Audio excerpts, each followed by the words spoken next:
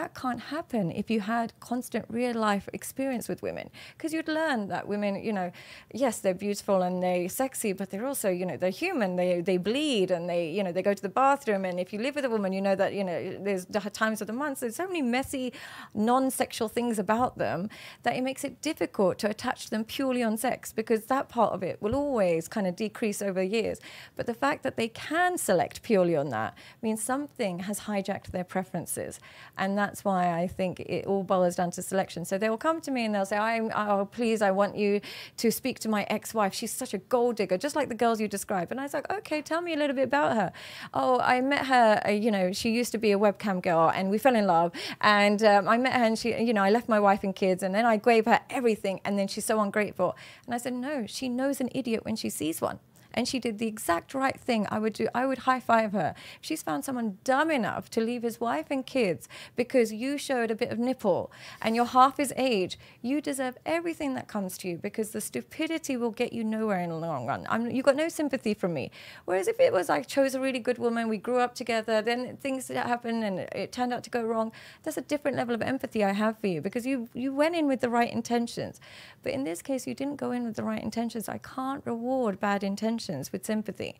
So I digress, but essentially what I would say is it's caused them to completely annihilate good selection when it comes to selecting a partner, and therefore the family unit is now breaking down. Going back to the selection process and what pornography is doing to it, yeah. Are you saying that it is a stimuli that is coming to somebody as their brain is developing? Mm-hmm. It creates a hyper, I mean, not to get too fancy here, but a hyper dopaminergic feedback mm-hmm. loop yeah. where they're now associating yeah. All of their female-focused pleasure around the sexual aspect of a woman. Exactly. They have only one definition of intimacy left, which is sexual.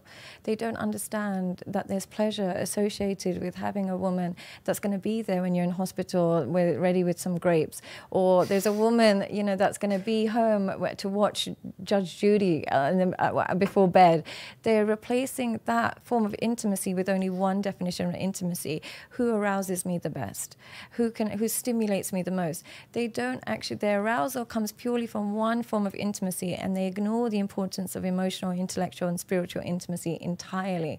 And I understand why, because what the porn does is just like kind of get their senses in a chokehold. So it's difficult to imagine how nice it is to have a wife that you can walk to the shops with and you have nice conversations on the way back, when you think, I can have this beautiful, you know, supermodel talk to me in any language and take her clothes off. They're like, oh, it's an obvious thing. Like, but to worship vagina over intimacy just seems like, how can we respect men in this generation if this is what they're doing and this is what they're paying for? And they'll deny it.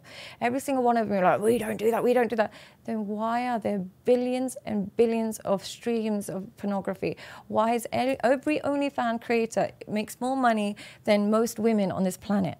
I can say this in a very privileged position. I'm a content creator.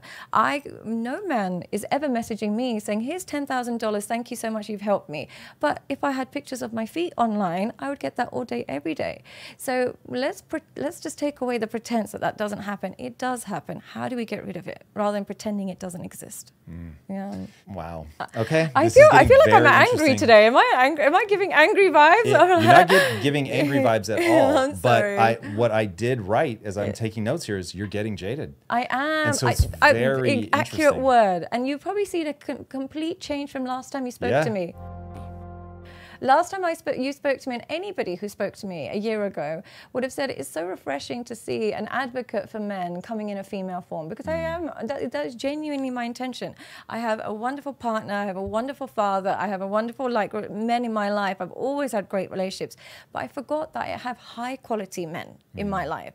They have a completely different perspective of women. When you speak to the majority of men, what's caused me to become jaded is I realize that they come to me again and again that they've been hurt, and naturally before I'd be on their side, like, what is she, like a sister, almost like a sister, I'd be like, what has she done to you? And then every time I trace it back, I'm like, why were you so obsessed with her? Oh, it always comes back to the sex. and they risked everything for it. So now I'm just like, you know, they'll come to me and they'll say, look, I think I've got an anxious attachment. I think I've got this anxiety. I can't stop thinking about this one girl. Da, da. And I'll say to her, was she the best sex you had? Yeah, but that's not why I loved her. I was like, tell me something else you liked about her. Well, she was quite rude and she never used to answer my calls. And I was like, that's what it is. Okay, bye. And that's what the phone call looks like now. Isn't that terrible? It's indicative of the moment that we're in. It may, though, be overly indicative of you as a therapist that is helping people through these problems. In the tiny so niche. there's a selection bias here where the people that fit that profile are going to come to you, especially because you really did make a name for yourself as like, hey guys, I understand you. I understand how we've ended up in this situation. Yeah. And that was really my intention. It really was. And I remember constantly saying to women, why don't you cook for your husband? It's such a joy in cooking for your husband. And why does it make you feel happy when you iron his clothes and you know he's got work? And why doesn't it make you feel good?